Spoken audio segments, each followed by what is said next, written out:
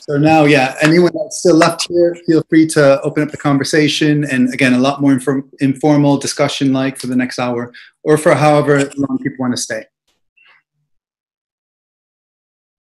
Sorry, can I? Yeah, definitely. Just I've already spoken. I don't want to take any more of time. This is just based on this breathe in, breathe out concept that Yolanda just mentioned, and pricing. And let's say in a centre like London, if people are to be leaving more and more, and then certain offices or high-rise buildings are not going to be used for whatever purpose they were supposed to be used, does that not mean that you'll have much more housing stock, hence lower prices in London?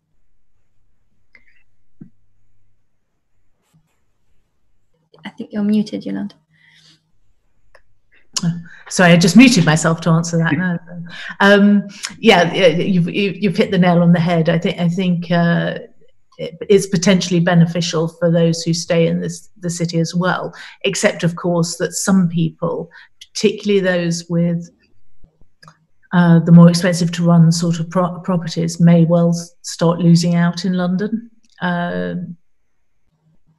So it swings and roundabouts, but I suspect, you know, a lot of housing is going to be cheaper when we come out of this. I think the people who think we'll just bounce back to normal pricing, just missing what's happened to large numbers of the population in terms of affordability. We'll see. So from an architect's point of view, for example, if you were to have a property that had, let's say, 30% studios, is there the possibility to say, I will combine 2 studios to make a one or 2, 3, or anyway, so in the sense that they'll still be making an income because they'll be selling or renting large properties if they combine their smaller ones? Is that yeah, and then the name of the game becomes, how flexible have you made that building? Too many kind of poured concrete buildings, you know, just lack that capability of knocking through. And of course, it's one of the great advantages of the typical sort of London terrace townhouse that, of course, they've been knocked through, you know, I mean, they've been infinitely flexible. And I think it's one of the big problems of a lot of 20th century architecture, that it's not as flexible as the older types. But where it is, I think it will win out. Do you think, Yolanda, on housing, like when you talk about space, just because something's bigger, obviously, doesn't mean it's that flexible. And I know, especially in the US, some of these grand Victorian properties were turned into much smaller flatted accommodation, like the townhouses here. But some of the McMansions that were built, I could imagine probably would resist that for being in isolated locations. Probably the organization probably doesn't work, and building codes with fire going between floors wouldn't happen. I would assume that hopefully maybe McMansions could be a casualty, that we wouldn't miss that much. Yeah, again, there are trends in. I mean, solving the problems of the mansions of the USA is way beyond my scope. But they were already suffering. When what you'd find is that the new build neighbourhoods that, say, in the 1970s were the place to go, the place that the affluent sort of escaped the central city and went to, and those suburbs, they've actually been de-gentrifying since that time. And what was tended to happen is it's happened in waves. The de-gentrification has, in price terms, has been largely disguised by the fact we had this incredible house price inflation across the developed world, well, actually across the world generally, as a result of falling interest rates. I could go into that, but we had this era of very high house price inflation, which I believe is over, which hid a kind of relative devaluation of certain environments and certain types of property. What in commercial property you might call obsolescence and depreciation just remained hidden. And I think what we're facing is an era where that high rates of capital appreciation are no longer there to hide the obsolescence of certain forms and the depreciation of certain types of housing in certain neighbourhoods. So I think we are going to talk about de-gentrification, and I predict it will be concentrated on the car reliant sort of McMansion-esque sort of housing estates that are unable to adapt and urbanize. I hope so. Stefania, were you planning to knock down 2 studios into one?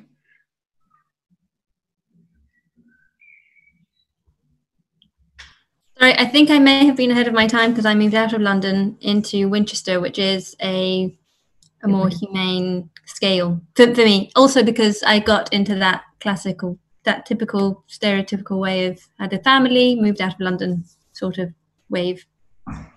Yeah. So this is more out of my interest of what's going to happen holistically, not necessarily personally. But what's interesting there is that you, like a lot of people who've moved out of London, out of the big cities lately, chose Winchester. You chose an urban, albeit a small city. You know, I chose Canterbury. You know, very similar sort of thing. We don't want to be away from that. I don't know, creative, interactive sort of urban. You know, we don't want to be completely away from that kind of.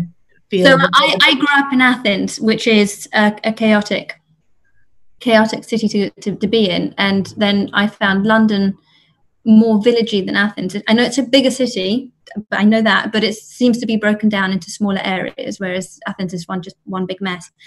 And then moving to Winchester for me, and I say it to friends and they laugh. To me, this is a village. I feel like I've moved into a village. So this is, I think, as small as I can go for now. Who knows, maybe in the future I will move further out. But for now, I think this is what I could handle of small space. Yeah.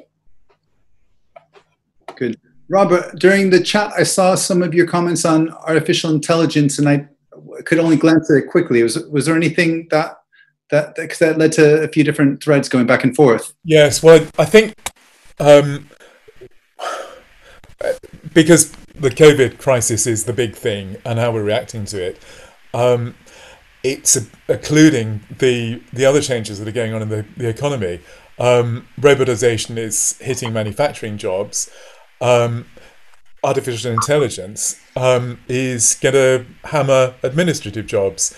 So, I mean, insurance, most of us buy insurance through a computer now, rather than maybe 20, 30 years ago. A lot of us would have done it through telephone sales or a broker. And I think this will happen more and more across the economy. We're assuming that reasonably high-paid jobs can disperse across the country, but in fact they may evaporate altogether. And I think that's worth spending some time considering. I don't know how well equipped we are to consider it, but it's a warning sign. You heard it here first. Last week on the retail and mixed use session, Paul Reynolds was leading it. It prompted me, I guess, when I wrote to you, Yolanda, just thinking about use classes, and he was suggesting maybe there's a more open temporary use class that could be in effect for a certain while, and I always went back to the idea that you looked at informal settlements and said when you actually went to them, they were all the same. And actually, when you look at them, they look like what became formalized in Italian towns. Yeah. And every time, I can't get that image out of my head in a very positive way. Yeah. Yes, the slide I often use is sort of modern day Sao Paulo, merged at the same scale with medieval Florence, and even the materials are actually quite similar, but the scale, the streetscapes are just so hugely similar, and it's almost as if there's an anthropological sort of element to city making, and we kind of know this instinctively. If you go to an Inca city, if you could time travel back to ancient Benin. If you go to the old hutongs of Beijing, you know, a whole variety of historic and very widely geographically dispersed cities. As a human being, you recognize where you are. You understand the language of the street, because that is how human beings build habitat. if you like, is as you know. So whereas at home as a badger would be in a set, or birds would be in the nest, you know, that's how we recognise our species habitat. And this is something I think is one of the themes we're exploring at the Institute, is what we call community inclusion, because that's the kind of the buzzword, as it were, in the industry. But what we actually mean by that is the capacity and capability of ordinary people to co-create places, and to trust them to recognise how they want to live. And people do vote with their feet. You know, there's a reason why Mayfair is one of the most expensive pieces of land in the world. You know, people recognise, you know, good urban form is, you know, and so often, and forgive me, the architects among you, but so often we think it's all about architecture and the way, you know, a building looks. It's not. It's about the way a place feels. And we've, I think, very singularly attuned to that as human beings. Do you think, so there's been lots of criticism of permitted development rights, and it kind of aligns a little bit with my thinking of if we could get rid of use classes a little bit, if we could experiment a bit. And, you know, there's lots of images, and the architect in me says it's ugly, but sometimes there's this horrible roof extension, which is so grotesque. There's something interesting about it. Or when you go to Italy, what I really like is you can see the blocked up windows that were once there, the patterns, but then there's a window strangely up here. And I think it's more interesting in that sense because it shows the life of a place. And I wonder if sometimes it won't create the Mayfairs, I don't think, and the high value, but it'll allow the extension of space when people need it. What if we were a bit more free? And what the risks are. And I think most people's knee-jerk reaction would be, no, it's bad because whenever we give people a little bit of freedom to do this, it turns out bad and it wouldn't pass planning. But is that such a bad thing? I don't know. It's just... Well, of course, the thing about shanty towns and informal settlements and squatter settlements and so forth is that they are not completely unregulated. It's not that there is no planning or that there was no planning in, I know, medieval York, for example. There were city regulations. There were, you know, there was control. There was hierarchy. It was just that they were a different sort of set of regulations. And the point about planning use classes is that actually they're designed. They're really just investment asset classes. Part of the big money sort of 20th century method of the big institutions managing their portfolios. And planning, if you like, has been coerced, sort of duped into playing the same game. And we have to question, I think, whether regulating the way that a building is used inside the building in actually quite old-fashioned ways, what's proving to be quite old-fashioned ways, and will be even more old-fashioned after COVID. You know, what is an office? What's it there for, etc. I think we've missed it is actually important to regulate, which is things like what kind of impact is this building going to have on neighbours and the people. You know, we've got to think about the people much more. And there always will be conflict. And the point about the shanty towns and so forth, I mean, the favelas of Sao Paulo or Rio are very, very heavily controlled, just happens to be by drug gangs. You know, they are policed and controlled. There are landlords in the squatter camps of South Africa. They don't own the land, but nevertheless they control it and therefore act as landlords. So, you know, I think we shouldn't think that everything has to be controlled in the way that we do it at present. And I think the permitted development rights is a very good example of how we're just seeking to regulate and control completely the wrong thing. And it's not the people who've created the monstrosities of flats without windows. It's rapacious, you know, opportunistic landowners who are playing the system, the weird system we've got. It reminds me a little bit of the the conversation around Almere in Netherlands, the MVIDV scheme, where I think it's DIY urbanism they call it, where they only have one planning restriction, which is you can't do any harm to your neighbour, and then there's sort of individual plots. It's a really interesting typology. If we go back to London after the Great Fire, we had the London Building Acts. So there's a sort of building control approach to new development rather than planning.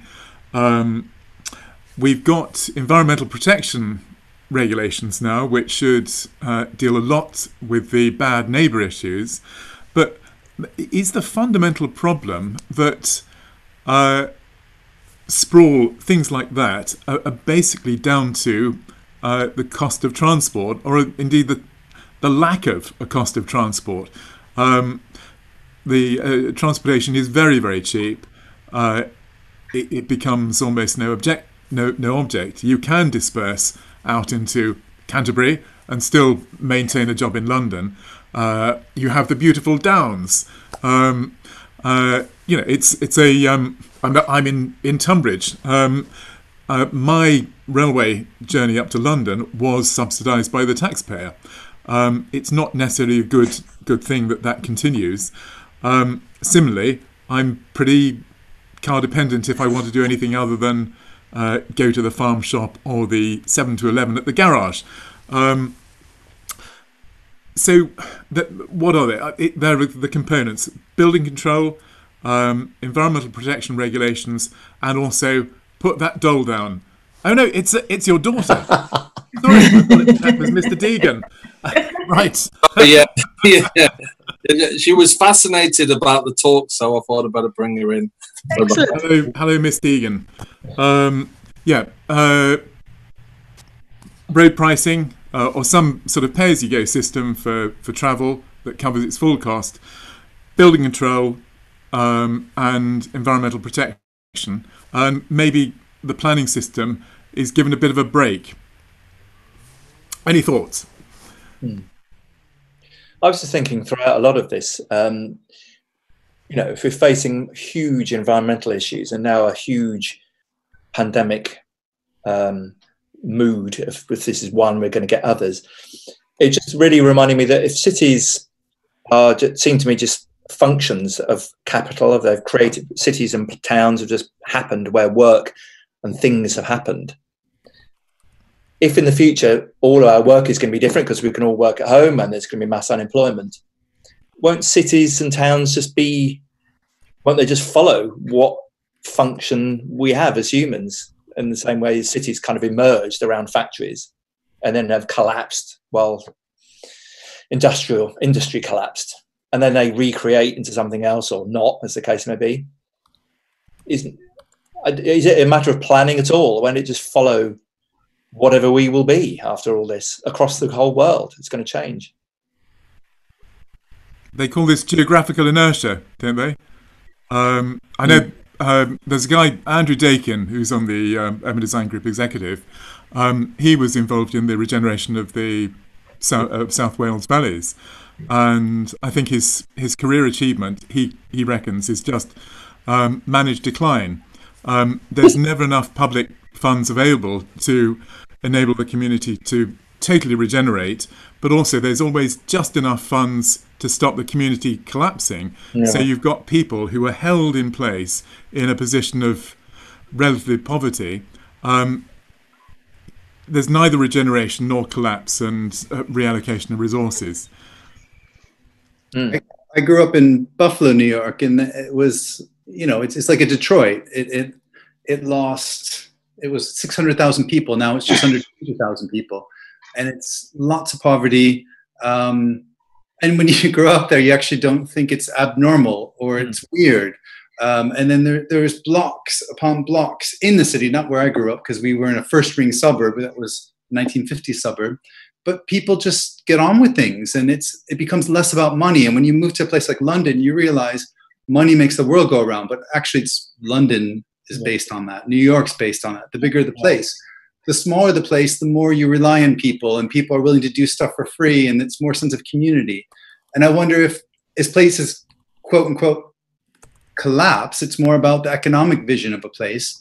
And until people are poor enough where they can't have food or stuff like that, which is a very different thing. I think they'll still move on, and they slowly decline, and then at some point they'll open up again. And I think you even see that in the UK, where until only recently the northern cities have turned around in the last decade or 2 decades. But you're right, the normal ebb and flow of places. But I think people, I mean, a lot of it's interesting. I've been on a world tour of cities with my son, looking at universities, and it's really noticeable how a lot of the cities that really weren't doing that well back, say, 30, 40 years ago, have now, with mass expansion of further education, are actually fantastically well. In fact, Portsmouth, for example, where I went, is hugely better now than it was 30 years ago. I think as a result of the university expanding dramatically, and other places. Birmingham was another one with 4 or 5 universities. It's dramatically better than what it was years ago. And noticeably, towns that don't have a university don't have that inflow of capital, for want of and culture and people and everything like that. Have not done well. And so, in a way, it's just an example. This is a transformation of these former industrial places of being repurposed to something else. It's just making me think: what is our future purpose going to be? With so many sort of tectonic plates all shifting around at the same time. It's what I noticed also about these places that were in decline, and like where I grew up, was people are quite pessimistic because people tell them it's bad, that the jobs aren't there. And now when I go back, I honestly don't necessarily see it much better. I see that, yes, there's a bit of a riverfront, a lakefront. There's the roads are paved. They're not so bad with potholes and stuff like that. But what I really notice is the optimist perception amongst the people. People aren't complaining anymore. They're happy. We just moved for 6 months now. We're in just south of Lisbon. And when I asked people what was it like before, and they said, well, in the 90s up to the expo, people were pessimistic, and then they became optimistic. And I think if we start valuing different things, not just economy and GDP, that people potentially are happier. And Lisbon wasn't a terrible place. It had a great climate, an amazing city. It was crumbling a bit more a couple of decades ago, but it was still a great place. But people were pessimistic. So I think it's what we value and what we perceive the place to be. Yeah, I think. It's almost designing for civic infrastructure and giving people a chance to play. It's tying very much you were talking about linking into kind of co-housing models as well, because then that also then links into what are the successful industries at the moment that we're seeing through this pandemic, and that is the delivery services. Are more and more people going to get their shopping delivered? Are we going to see last mile delivery? Is it going to be designed for that? So you've got smaller roads that still need vans down, but then you could get the cargo bikes down there as well. And then having the sharing model tied into that, you're building in, why have everybody have a cupboard for ladders, but you can share around neighbours. Obviously it's a disinfected ladder, but you know what I mean. But the interesting thing Stephen was talking about, you look at London, and a lot of the London universities are wanting to move out of London, and a lot of regional universities are wanting to come in for a presence. Yeah. So like, you got the Olympic Park, and then University in the South Bank, I noticed the other day, unbelievably. Yeah, York St John are down in London as well, and then you got St Martin's moving out to the Olympic Park. And then there's ideas for setting a satellite campus of some of the London universities out at Ebbsfleet as well. So it's almost like they're getting chased out of London.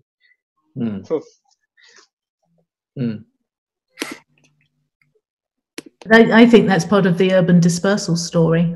I think that is exactly the sort of the breathing out and fragmenting and dispersal. What's that book? Is it The Digital Nomad? But you can work anywhere and just plugging in.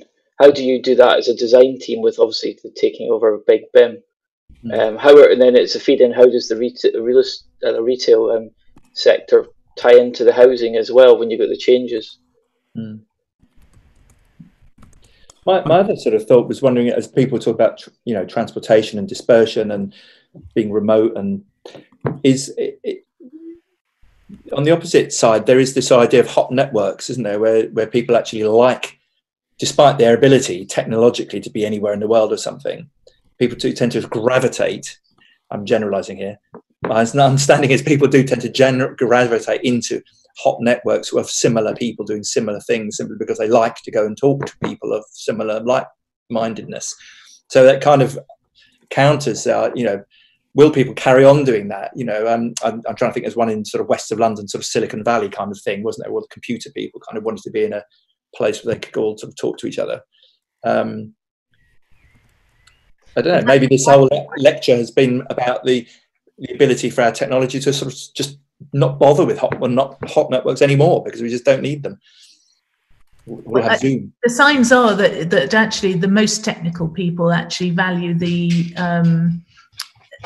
social interaction more. So why else would you have Shoreditch? You know, theoretically, those guys could code anywhere in the world, but they'll gather together, you know, around Silicon Roundabout. So it's Silicon Roundabout rather than Silicon Valley. Yeah. And actually, you find in Silicon Valley, you know, Google are having to bus people out of San Francisco every day to go and work in the Valley, because they all want to live and play in the city in San Francisco. So in this digital age, actually the quality of the interaction becomes more profound, and that feeds into the retail experience as well. We're all talking about how the internet, you know, undoubtedly has changed the conventional high street, but it's interesting that a lot of online entities are actually establishing bricks and mortar showrooms, because they recognize that people need to sometimes they need to touch, feel, and see, and you know, smell the produce or the product. So I think we haven't gone right through the whole permutation. We perhaps even started to go through what the full permutations are of digital technology. But it does strike me it has a part to play in the kind of the regeneration of northern towns. Those that have regenerated are those that have been able to accommodate and incorporate the creative classes, for want of a better word. You know, Hebden Bridge, you know, Derby has a lot of high tech industry and is actually quite affluent. So you've got these pockets of affluence in the north, because they can behave, or they've got universities, as you pointed out, that can behave culturally, socially much more like the more prosperous places in the southeast. But you've also got northern towns like, I know, Blackburn, Burnley, Blackpool, you know, anything beginning with B, it seems, Bradford, whatever, that kind of stay sort of stuck behind, that can't make it into that sort of arena. Maybe they will. I think there are potentially reasons why they will start to do so. But there's an example, isn't there? And forgive me, I've forgotten what it is, but it might be Middlesbrough or somewhere like that. It doesn't begin with B, where it just obviously was nothing really in terms of values or anything else. But there's something. It discovered a particular hotspot for something, and I've forgotten what it is now. But some slightly random northern place is now somewhere because it has become a little centre for something, and it's been presumably, like all of these places, they have low capital value. Things can happen more easily there. I suppose like East London is a bit like that, isn't it? Stuff could happen because it's cheap to live there, and suddenly, you know, it'll be gentrified. I think it was Middlesbrough, but you know, I suppose if we carry on with your disintegration argument, it would things just go round and round, presumably, and over time, stuff will just disperse and form a natural level, I suppose. What's about that Yolanda was mentioning there about Silicon Valley? That was after all the MIT and the Cambridge outside Boston, and the reason why that took off is because the cross-fertilization of ideas. People could meet up and socialize, and you know, you'd have different people from different backgrounds working and mixing together to actually come up with new, fresh ideas, instead of the silos that were very much prominent in Boston. So it's almost the case, can you take that model for neighborhood housing and design it as well? Yeah, and if neighborhood housing actually becomes the place where we work, and then I go back to one of my first points was that actually, well, it's a thing I always end up saying at these things is people live in neighborhoods, they don't live in housing units. You know, it's not a numerical thing. It's about the place you live in, not you know, in the much broader sense. It's a great thing. I always put in a lot of my there's a little round plaque, I can't remember where I saw it. It says bricks build houses, people build communities. Yeah. To offer a contrary view, do people actually live in neighbourhoods? Walking around here, there have been a lot more people out on the footpaths than there are normally. So, and Tunbridge is it's a town of about, I don't know, 50,000 people. I think you meet two different sorts of people. There are middle-class people who are, they earn their living probably from London, basically, or some sort of middle-class financial services occupation. They are here in a bubble. Their life revolves around the commute and working in London and coming back and spending the money. There's another group of people who actually live here, and they're aware of the major landowners. And they're in some ways dependent on the major landowners. It's a quasi-feudal system for them, I guess. It's curious that, well, actually, there was the book published at the beginning of last year. Was it The People from Somewhere and the People from Anywhere? Do we recall that? Oh, right. The thesis there was that there's a sort of metropolitan community, pretty well educated, mostly universities. They are attached, they get their life identity from their education and their career. There's another group of people, the people from somewhere. I think the examples were given of a farmer, a farmer's wife, and I use the term wife advisedly because in agriculture that's very much the way it has been and probably still is. Their identity comes from the place where they live, and they are rooted. And Scott, what you were saying about the people in Buffalo, was it Buffalo? Yes, who that they shared. They identified with the place. They weren't focused on money. It's what you've described there seems to parallel what this author was describing about the people from somewhere, the people from anywhere. Very blue collar in Buffalo, so that would make sense as well. Sorry? It's very blue collar in Buffalo as well. Yeah. So it's, it's not about the educated class necessarily. And if you do go to university, you go somewhere else. And so people that were more blue collar would stay around, and they were tied to more of the place then. Just could we confess how many neighbours that we know? How do you define no? Yeah, well, I don't really. Sitting with your binoculars, peering in the window. No, that's too far. Not. We see your binoculars in the background. Yeah. Where I live, pretty much no contact with the neighbours. So I mean, my community is probably the urban design public realm community, plus people who I've established friendships with over the past however many decades. And are people the same, or are yeah? Well, that's it. It's a fascinating question, doesn't it? It's kind of going through my mind. I mean, what are cities and what is community? And I said, your community is, in your case, your work colleagues. In mine, I do actually know a few of my neighbours, I suppose, because I've been here that long. But what was also going through my mind is this whole work and cities idiom. And I also had Norman Tebbit going through my mind, because I worked for a long time in social housing. These things crop up quite a lot when people become workless, and their purpose in a place doesn't exist anymore because they're workless. Someone like Tebbit would have told them to get on their bike and go off somewhere else. And you sort of think instinctively that's cruel and nasty and they shouldn't do that. But you kind of think, well, why are these places here in the first place? They're here, sort of going back to a sort of Marxist idea. They're here because some capitalist created a city because they needed something built, or it was a trading post, and you sort of think, well, so what is community? I mean, what comes first? Does a community of people come first? Does the economy that creates these places come first? You know what I mean? So why does anyone live anywhere really? And in a sense, the welfare state has just created instruments that have allowed people to stay put, kind of well beyond the period where their factories collapsed, years ago. They have, what I mean? Why? Maybe people should go on their bikes and go somewhere that's appropriate for them to have a purpose. And if that happens to be work great. And if not, maybe it's something else. I don't know. But it feels like some really big questions being thrown up out of this unwelcome change that's going on.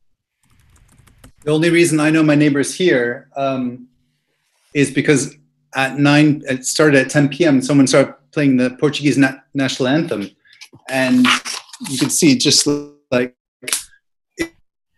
it's just a street, it's a really short block, but everyone has balconies except for on the raised ground floor, which I live in. And then it turned into playing, because there's a couple that they knew, because they always walk the dog that's British. So they started playing the British national anthem. Then my partner Marco, he's Italian, so they started playing the Italian one. And then they started playing Portuguese folk music. Then it turned out to be an hour-long concert or party every night. And everyone just went on their balconies. And then at some point, someone just started waving, and everyone started waving. Then people started saying hi. Then they started saying good night. And I went to out today and talked to a neighbor, but I never did before. So it's interesting that it's prompted it. The crisis didn't do it, but an outcome of it did. And it's the people, I think, almost want or sometimes need a reason to meet each other. I don't know. I don't know how you facilitate that in everyday life. Yeah, we need more random discussions. I've got a friend who's in the Middle East, and he said he normally hangs up in cold collars, but he spent 20 minutes talking to an insurance salesman just because it was somebody different, not to talk about work, COVID, or anything else. Yeah. And I'm fortunate. I chose where I live in New York. I know quite a lot of my neighbours, and it's kind of mixed from people working in shops to university professors to the shop owners across the road, and it's a very good, strong sense of community. We've had people popping notes rather with people's doors saying, if you're older and firm, I'll help you get you shopping and things like that as well. Mm. It's not quite like that early video shared, was on TikTok back in the early stages of the lockdown, where somebody thought they'd help their neighbour and they put a little sign to say, would you like any help? And the neighbour stuck their own sticker up saying,